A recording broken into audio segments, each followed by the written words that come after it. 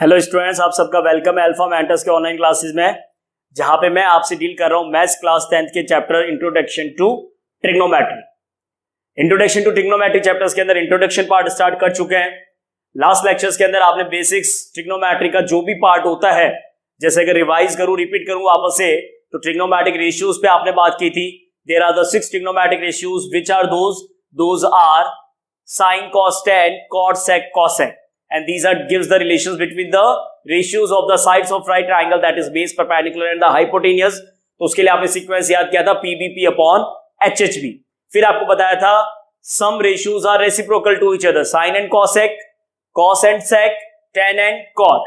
उसके बाद में दो इंपॉर्टेंट रिलेशन और बताए थे आपको, tan theta is equal to sin theta upon cos theta and cot theta is equal to cos theta upon sin theta। तो बात करते हैं क्लास के अंदर कुछ और इंपॉर्टेंट प्रॉपर्टी के साथ, कुछ और इंपॉर्टेंट क्वेश्चंस के साथ। तो देखिए, क्वेश्चंस पे जाने से पहले एक मैं पॉइंट और आपसे डिस्कस करता हूं, और वो आप ये समझ सकते हैं कि वो एज अ क्वेश्चन ही बन के एग्जाम में आता है। एज अ प्रॉपर्टी भी कह सकते हैं, एज अ क्वेश्चन भी कह सकते हैं। क्या है स्टेटमेंट उस क्वेश्चन का? If A and B are acute angle, if A and B are acute angle such that means what is that condition? Such that cos A is equal to cos B. If A and B are acute angles such that cos A is equal to cos B, prove that what we have to prove? Angle A is equal to angle B. देखिए students, जैसे मैंने आपसे कहा था कि ये as a question भी बनता है और एज अ प्रॉपर्टी भी बनता है। क्या कंडीशन गिवन है क्वेश्चन में? A and B are the acute angles such that cos A is equal to cos B, then prove that angle A is equal to angle B. How to consider it? A and B are acute angle. So suppose that if I am taking a right angle, so which angle will be the right angle? Definitely angle C will be the right angle, क्योंकि A और B आपके acute angles हैं। तो acute angle A और B को मैंने यहां पे रिप्रेजेंट कर दिया, C पे आपका right angle हो गया। So for this right triangle ABC, angle C is equal to 90.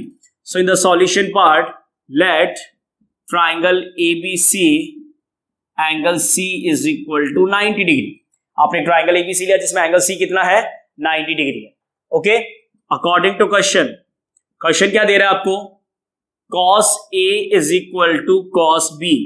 Now first you tell me, since cos theta किसका रेशियो होता है? cos theta। सर वो तो याद ही नहीं है, तो जब कुछ भी याद नहीं है तो फिक्स एक कंडीशन यहां पे मैं लिख देता हूं, PBP अपॉन HHB। कोई भी क्वेश्चन अगर अटेम्प्ट करते हो तो हमेशा ये लिख लिया करो साइड में, PBP upon HHB। cos A is equal to cos B अगर क्वेश्चन में गिवन है। सो cos theta is the ratio of B bye H। सबको मालूम है cos theta is the ratio of B bye H। अब बात करते हैं एक्यूट एंगल A के लिए। For acute angle A, last class में भी डिस्कस हुआ था, एक्यूट एंगल A के लिए बेस आपका क्या होगा? AC, और एक्यूट एंगल B के लिए बेस क्या होगा? BC, और हाइपोटेन्यूज दोनों में फिक्स रहेगा क्या? That is AB। So how I can write cos A for this triangle? cos A I can write as AC upon AB. Am I right students? Cos is B by H, for angle A base is AC. For cos B, for the same right triangle, for cos B, what ratios I can define? For cos B I can write BC upon AB. Okay, so in both conditions, in both the ratios, hypotenuse is the same, and between them there is a equal to sign in the question. So what we can say, from the denominator side, AB to AB, that part will be cancelled. So what result you will obtain? The result that will be obtained is AC is equal to BC. The result that we are obtaining here is AC is equal to BC. Now if AC is equal to BC, then what property we can apply here? If AC is equal to BC, then the property, क्या property बताया था 9th class में इस conditions पे? If two sides are equal, then the angles opposite to equal sides are also equal. जी हाँ, triangle chapter के अंदर 9th class में theorem number 7.2, the sides opposite, the angles opposite to equal sides are equal. So with the same condition, for AC is equal to BC, therefore angle A is equal to angle B. For angle A is equal to angle B, and what property? Angles, the property I am writing here, angles opposite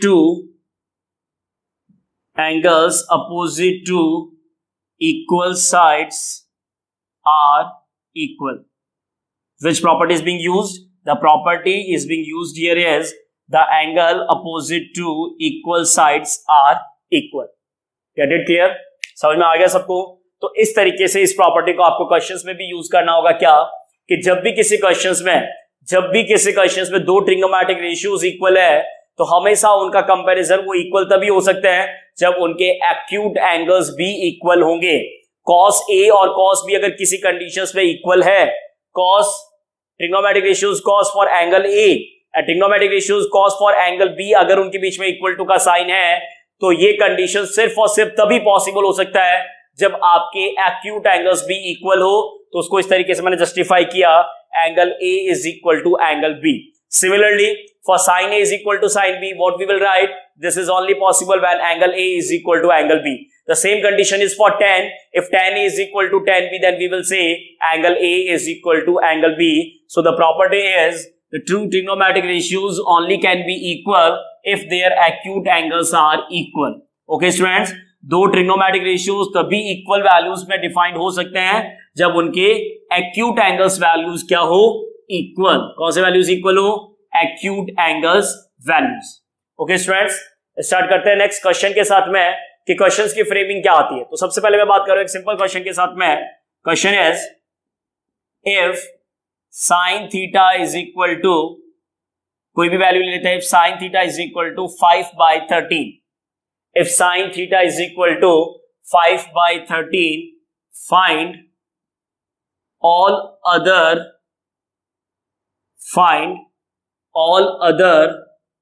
trigonometric ratios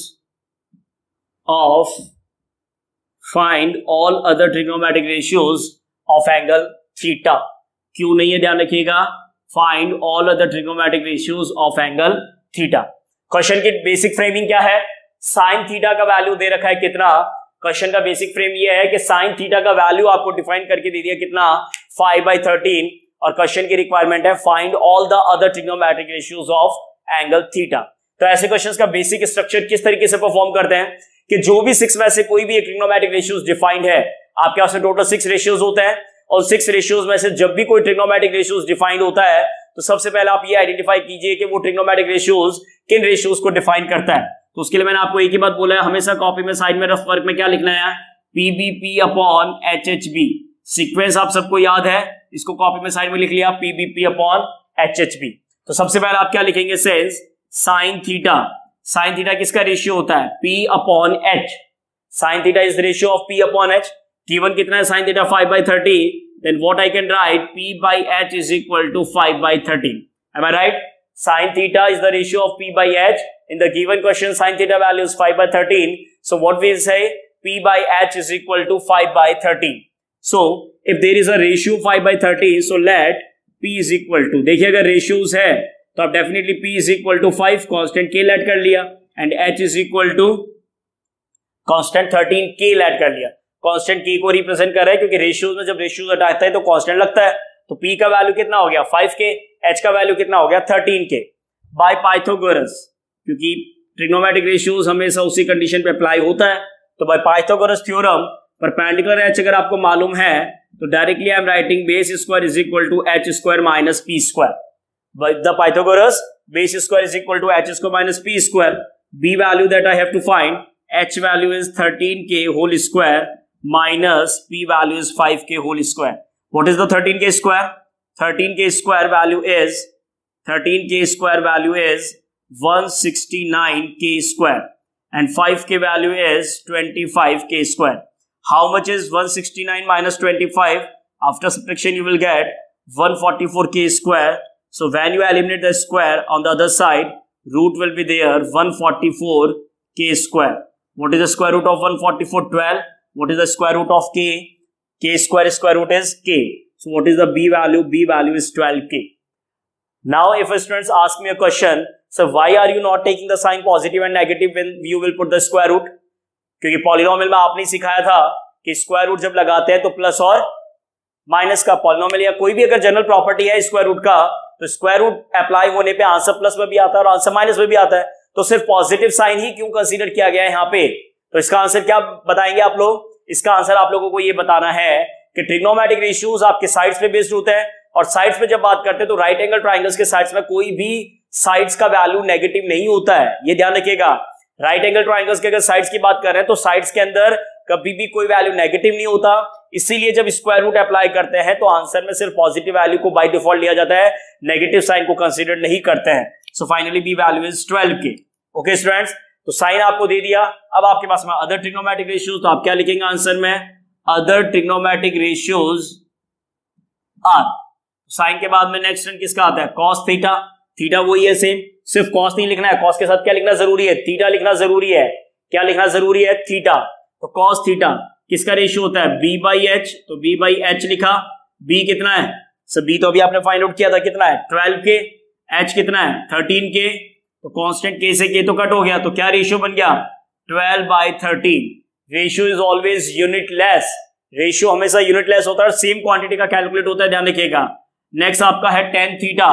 tan theta किसका ratio होता है? p bye b का। Perpendicular कितना है? Question में given से 5, base कितना है? 12k, k से कट हो गया, क्या आंसर आ गया? 5/12। Similarly for cot theta, cot theta के लिए बोर्ड पे देख के बताइए क्या लिखेंगे? Cot theta is the ratio of b by p 12/k upon 5k, फिर k का टर्म कैंसिल हो गया, क्या आ गया? 12/5 cos 10 cot। Next is sec theta. sec theta is the ratio of h by b।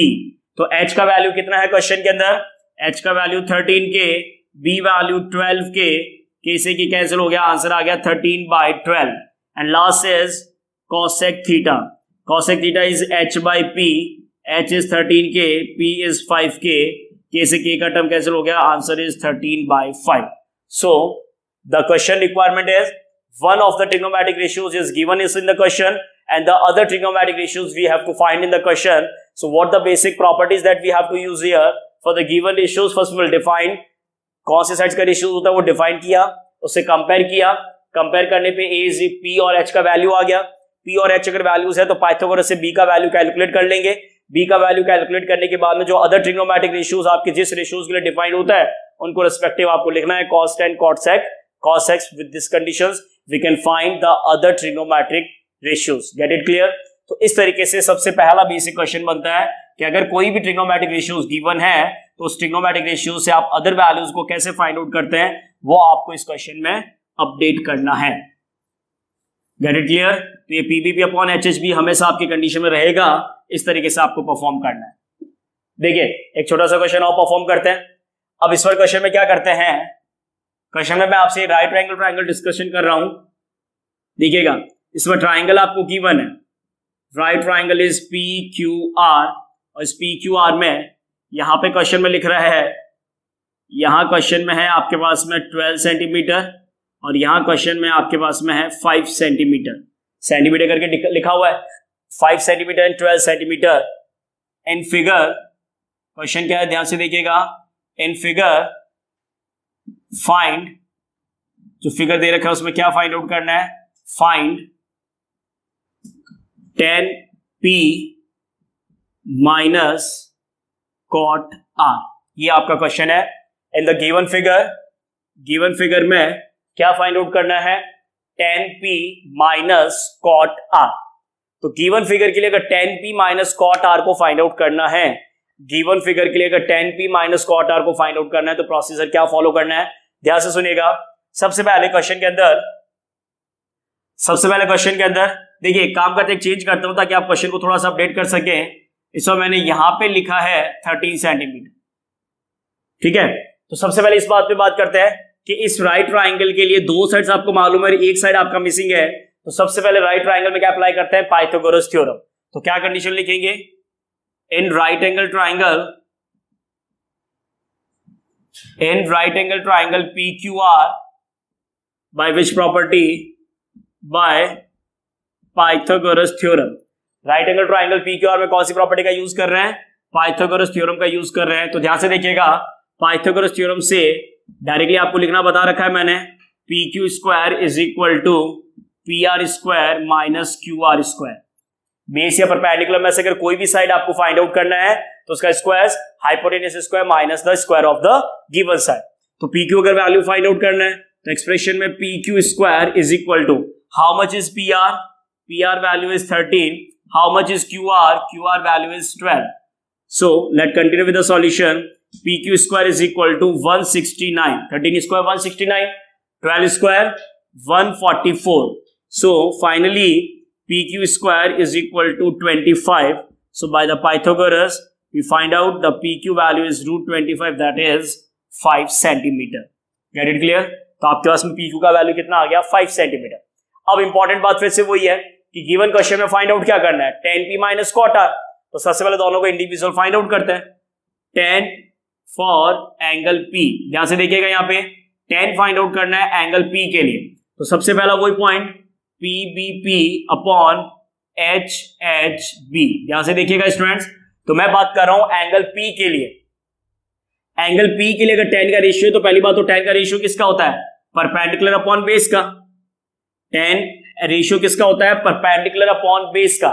ठीक है, अब यहां पे tan के साथ एंगल P के लिए है, तो एंगल P के लिए ये 13 और 12 था, ये आपने फाइंड आउट कर लिया था 5 सेंटीमीटर। क्लियर है। अब बात ये करते हैं कि tan एंगल P के लिए परपेंडिकुलर वैल्यू कितना है। तो एंगल P के लिए ये तो हो गया बेस और ये क्या हो गया परपेंडिकुलर। तो परपेंडिकुलर कितना हुआ 12 और बेस कितना हुआ 5। सो tan P इज 12/5। अगर मैं क्वेश्चन में cot R फाइंड आउट करता हूं, क्या फाइंड आउट करता हूं cot R, अच्छे से देखिएगा बोर्ड पे, एंगल R के लिए cot तो फिर से रेशियो किसका होता है B/P का। PBP अपॉन HHB से अगर कंपेयर करते हैं तो cot रेशियो किसका होता है B/P का। तो cot के लिए बेस कितना हुआ, और वो भी किसमें, एंगल R के लिए। एंगल R जरूरी है, एंगल R के लिए बेस कितना है 12 है और परपेंडिकुलर कितना है 5 है। सो by this process we find out the tan P and cot R individual. Now what we have to find out, क्या फाइंड आउट करना है, tan P minus cot R, value substitute किया 12/5 माइनस 12/5, दोनों values cancel होके what is the required answer, required answer is 0। तो इस question से आपने क्या सीखा कि कोई भी अगर राइट एंगल ट्राइंगल्स गिवन है तो फिर से वही फॉर्मेट है, जब भी दो साइड्स गिवन है तो सबसे पहले पाइथागोरस से थर्ड साइड फाइंड आउट कर लो और उसके बाद में जो भी रिक्वायर्ड ट्रिग्नोमेट्रिक रेशियोज क्वेश्चन में चाहिए आप उनको अलग से फाइंड आउट करके फिर जो उस एक्सप्रेशन को सॉल्व कर दो, वो चाहे प्लस हो, चाहे माइनस हो, चाहे मल्टीप्लाई हो, चाहे डिवाइड हो, जैसा क्वेश्चन का एक्सप्रेशन है अकॉर्डिंग टू दैट आपको उसको सिंप्लीफाई करना है। Get it clear. तो इस तरीके से क्वेश्चंस आपके एग्जाम में बनते हैं कि कोई सा भी ट्रिग्नोमेट्रिक रेशियोज अगर आपको गिवन है तो उस ट्रिग्नोमेट्रिक रेशियोज के रिस्पेक्ट में आप बाकी क्वेश्चंस, बाकी फॉर्मेट को इस तरीके से फाइंड आउट करें और अपने रिक्वायर्ड आंसर को परफॉर्म कीजिए। क्लियर है। एक और क्वेश्चन पे अगर बात करूं मैं आपसे, क्वेश्चन अगर आपसे ये कह रहा है क्या, if tan A is equal to 1/√3, if tan A is equal to 1/√3, सिर्फ मेरे को क्वेश्चन में इतना बोल रखा है कि tan A is equal to 1/√3 है। ठीक है, उसके लिए क्या दे रखा है, in triangle ABC angle B is equal to 90 degree. Clear है, in triangle ABC angle B is equal to 90 degree find. तो इस गिवन क्वेश्चन में इस कंडीशन के साथ फाइंड क्या करना है, first part sin A cos C plus cos A sin C, पहला तो वैल्यू ये फाइंड आउट करना है। सेकंड क्वेश्चन में क्या फाइंड आउट करना है, cos A cos C minus sin A sin C। तो देखिए मैंने आपसे क्लियर बोल रखा है, एक्सप्रेशन क्वेश्चन आपसे कुछ भी फाइंड आउट करने के लिए कहे, आपका इंपॉर्टेंट काम यह है कि सबसे पहले जो गिवन ट्रिग्नोमेट्रिक रेशियोज है उससे आप पहले ये देखिए कि बेस परपेंडिकुलर और हाइपोटेन्यूज से आपको कंडीशन में क्या मिलेगा। तो सबसे पहले ट्राइंगल एबीसी की बात हो रही है, तो ट्राइंगल एबीसी रिप्रेजेंट किया, ट्राइंगल एबीसी में बी आपका 90 है तो बी आपका 90 हो गया, ए और सी आपके यहां पे रिप्रेजेंट हो गए, बी एंगल आपका 90 हो गया। अब ध्यान से देखिएगा ये कंडीशन गिवन क्या है क्वेश्चन में, tan A is equal to 1/√3।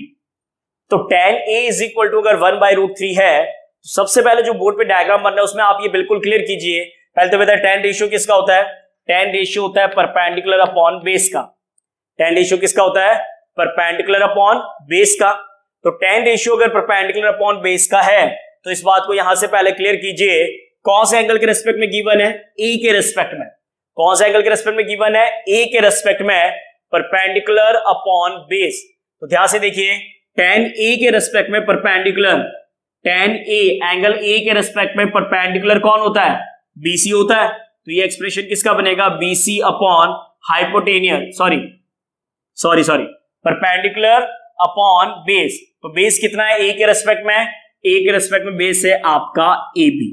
तो सबसे पहले स्टूडेंट्स को ये क्लियर करना जरूरी है कि जो ट्रिग्नोमेट्रिक रेशियोज गिवन है उससे 3 साइड्स में से कौन से 2 साइड्स आपको मालूम है। अब आप ये नहीं कर सकते कि परपेंडिकुलर बेस में किसी को भी परपेंडिकुलर किसी को भी बेस मान लिया, बिल्कुल नहीं। जहां पे आपने एंगल ए को रिप्रेजेंट किया है, इंपॉर्टेंट बात है कि जहां पे आपने एंगल ए को रिप्रेजेंट किया है, इस एंगल ए के रेस्पेक्ट में, जहां पे आपने एंगल ए को रिप्रेजेंट किया, इस एंगल ए के रेस्पेक्ट में आपको ये आइडेंटिफाई करना जरूरी है कि कौन सा साइड आपका बेस है और कौन सा साइड आपका परपेंडिकुलर है। जी हाँ स्टूडेंट्स, तो ये कंडीशन हो गया BC बाय AB। तो कंडीशन में अप्लाई करते हैं, late BC is equal to, सिर्फ कांस्टेंट K ऐड कर लिया, and AB is equal to √3K, okay, in triangle ABC by which property, same property है बार बार, एक ही कंडीशन है, पाइथागोरस थ्योरम। कौन सा साइड फाइंड आउट करना है, BC और AB अगर मालूम है तो AC square is equal to AB square plus BC square. Apply किया मैंने, AB वैल्यू कितना है, √3K का होल स्क्वायर, BC वैल्यू कितना है K square, √3K square is 3K square. √3 का स्क्वायर कितना होता है, 3 होता है, और K का स्क्वायर K स्क्वायर कितना आ गया, 4K स्क्वायर। तो 4K स्क्वायर का जब रूट करेंगे, क्योंकि AC square is equal to 4K square, तो AC is equal to √4K square. √4 कितना होता है 2, और square root of K square कितना होता है K। नेगेटिव साइन का यूज नहीं करना है, वो आपको ऑलरेडी बता चुका हूं। तो इसका मतलब A के रेस्पेक्ट में BC जो है वो आपका 1, A के रेस्पेक्ट में BC आपका 1, AB आपका गिवन था कितना √3, कांस्टेंट K को यूज नहीं कर रहा, और ये कितना आपका 2K, K के साथ भी लिख सकते हैं, तो 1K का मतलब सिर्फ K हो गया, ये आपका √3K हो गया। क्लियर है स्टूडेंट्स, तो आपके पास में 1K, √3K और 2K ये साइड्स के मेजरमेंट आ गए। अब आपके क्वेश्चंस में जो भी आपको फाइंड आउट करना है, फर्स्ट एक्सप्रेशन और सेकंड एक्सप्रेशन, इसमें एक तो साइन A का यूज हो रहा है, साइन C का यूज हो रहा है, कॉस A का यूज हो रहा है, कॉस C का यूज हो रहा है।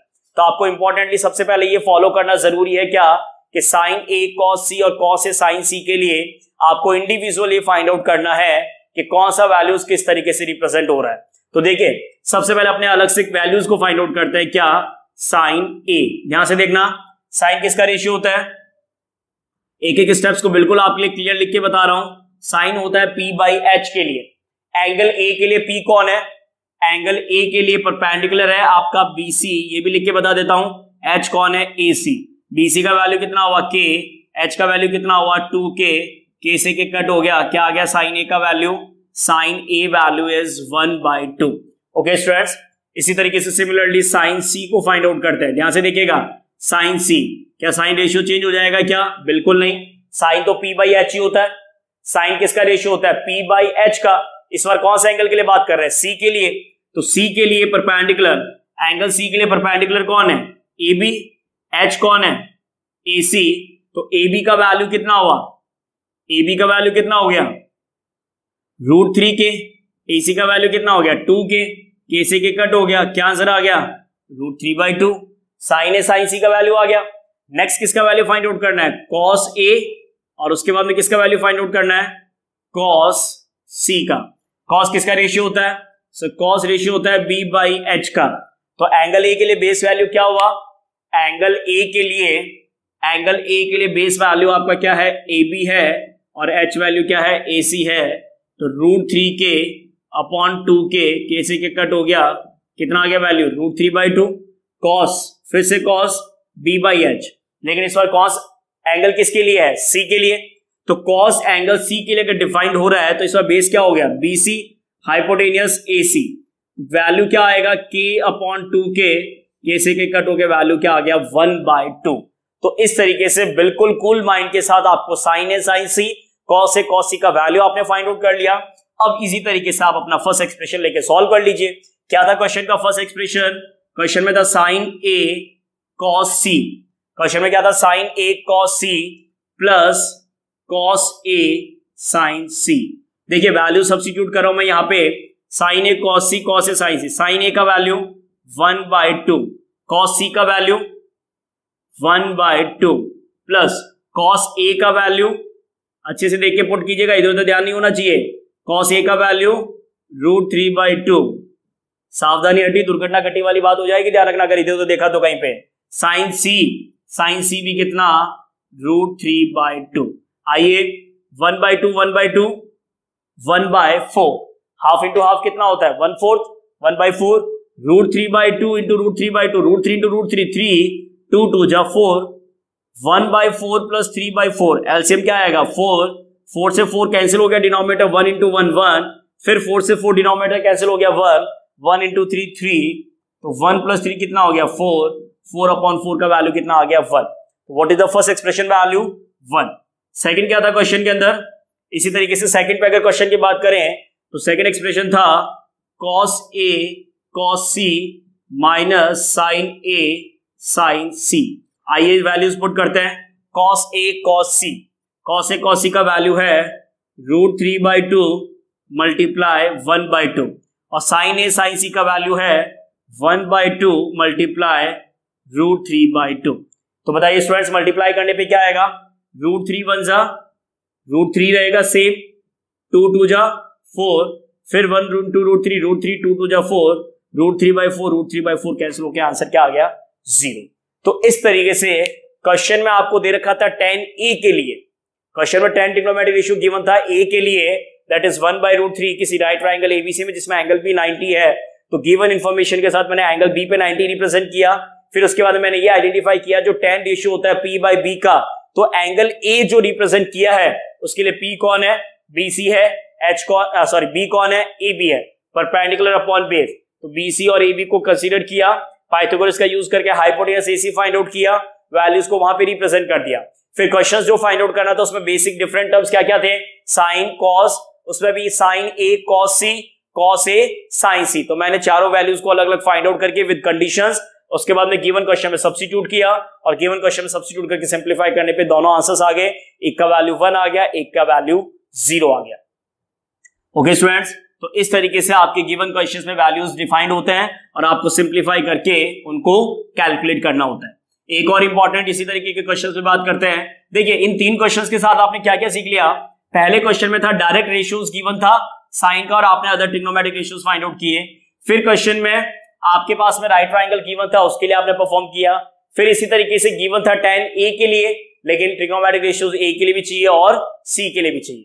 तो एक और क्वेश्चन की बात करते हैं। क्या देखिए अब क्वेश्चन की इंफॉर्मेशन ये है कि फिर से एक राइट एंगल ट्राइंगल कंसीडर करते हैं, लेकिन इस बार क्वेश्चन में थोड़ा सा डिफरेंस लेके आते हैं, कंडीशन को चेंज करते हैं। क्या कि राइट ट्राइंगल PQR जो मैंने लिखा है क्वेश्चन के अंदर, in figure triangle PQR angle Q is equal to 90 degree. In figure triangle PQR in which angle Q is equal to 90 degree.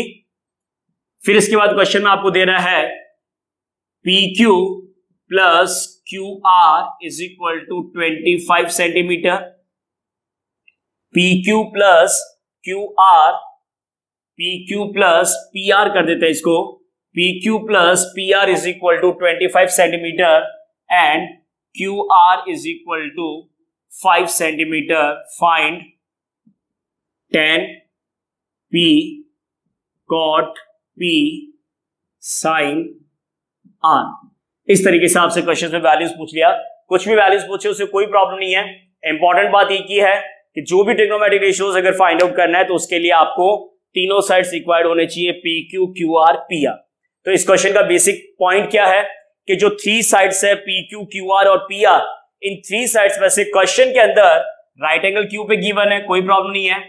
आपके पास में 2 साइड्स का सम गिवन है, PQ प्लस PR कितना गिवन है 25 सेंटीमीटर। यहां पे देखिए बोर्ड पे अच्छे से, PQ का लेंथ प्लस PR का लेंथ मिलके कितना हो रहा है टोटल 25 और QR अपना सेपरेट दे रखा है कितना 5 सेंटीमीटर। तो अपने लिए इंपॉर्टेंट बात यह है कि अपना PQ भी अननोन है और अपने लिए PR भी अननोन है। अगर 3 में से 2 साइड्स गिवन होते हैं तब तो पाइथागोरस से डायरेक्ट आपका थर्ड साइड आ जाता है, लेकिन जब 3 में से 1 साइड्स गिवन है, बाकी 2 साइड्स का सम गिवन है, तब भी आंसर तो पाइथागोरस ही आएगा। लेकिन कंडीशंस में कैसे आएगा, तो सॉल्यूशन में कैसे बात करते हैं, PQ plus PR is equal to 25 अगर है तो आप किसी एक को कैलकुलेट कर लो। किसी एक को कैसे? PQ को क्या लिख सकते हो? PQ is equal to 25 minus PR। और नाराज होने वाली बात नहीं है, अगर कोई PR को लिखना चाहे तो PR को क्या लिख सकता है? 25 माइनस PQ। Clear point? तो PQ ये हो गया और QR कितना है? 5 सेंटीमीटर। अब आप क्या करेंगे? इन ट्राइंगल PQR में अपने पास तो एक ही प्रॉपर्टी है, अपने को और अभी आता ही क्या है? सिर्फ एक ही तो जानते हैं, क्या? Pythagoras theorem. तो ट्राइंगल PQR का पाइथागोरस थ्योरम बोर्ड पे देखिएगा अच्छे से। कैसे लिखेंगे? PR square is equal to PQ square plus QR square. Hypotenuse square is equal to some of the squares of other two sides. तो PR square equal to expression बन गया। तो सबसे पहले PR के एक्सप्रेशन में PR ही रहेगा क्योंकि वैल्यू मालूम नहीं है। PQ का वैल्यू आपने कितना फाइंड आउट किया? 25 माइनस PR का होल स्क्वायर। PQ और PR में से किसी एक को दूसरे के टर्म्स में चेंज करना है और गिवन एक्सप्रेशन में सब्स्टिट्यूट करना है। PR मिसिंग है, कोई प्रॉब्लम नहीं है। PQ का वैल्यू कितना? 25 माइनस PR का होल स्क्वायर। और QR का वैल्यू क्वेश्चन में कितना गिवन है? QR का वैल्यू 5 गिवन है, तो QR square value is 5 square. Start कीजिए यहां से सॉल्यूशन को साथ में। PR square is equal to square किस आइडेंटिटी से ओपन होगा? A माइनस B का होल स्क्वायर। स्क्वायर किस आइडेंटिटी से ओपन होगा? A माइनस B का होल स्क्वायर। तो A माइनस B का होल स्क्वायर क्या होता है? A square plus B square minus 2AB। A minus B का होल स्क्वायर क्या ओपन होगा? A square plus B square minus 2AB। और 5 का स्क्वायर कितना होता है? 25 होता है। कितना होता है? 25। दोनों साइड से PR स्क्वायर से PR स्क्वायर क्या हो गया? कैंसिल हो गया। तो PR स्क्वायर से PR स्क्वायर अगर कैंसिल हो गया, माइनस 50 PR RHS से किस में आ गया? LHS में। तो RHS के अंदर 625 प्लस 25 कितना हो गया? 650।